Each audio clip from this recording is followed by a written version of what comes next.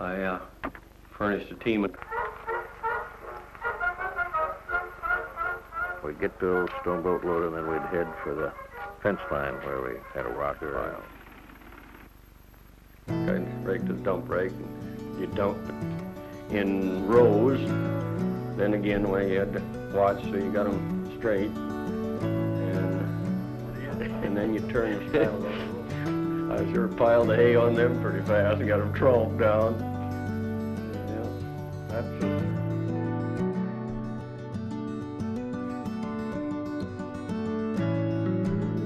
That was the main crop falling. Had to dispense your crops, and so because you couldn't fence your whole farm. The first milk deliveries, direct from the farm, were made from cans measured in dippers into the crocks or kettles provided by the consumer. Sanitation was poor, and the quality questionable by today's standards. But it was a step forward, and the demand for fresh farm products increased. After my parents took over the farm in 1946, my dad, a veteran, benefited from a program within the GI Bill that allowed farmers to get night classes in modern farming techniques. He learned how to test the soil, how to fertilize it, how to inoculate the seeds of legumes with nitrogen-fixing bacteria. Then I would take a couple of rounds while he was either planting or cultivating, and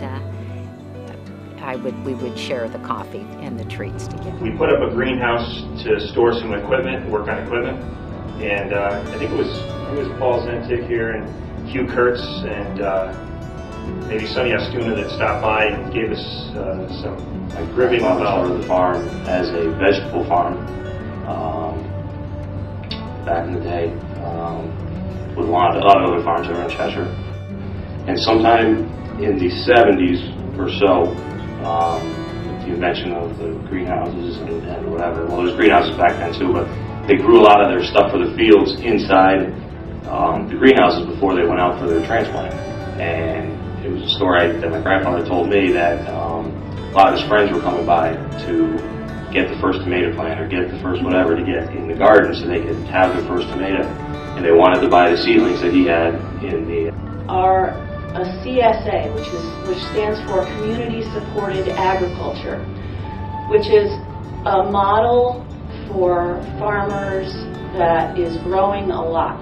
In the last 10 years, there were probably 10 CSAs in Connecticut. Now I don't know if you can count them, there are scores.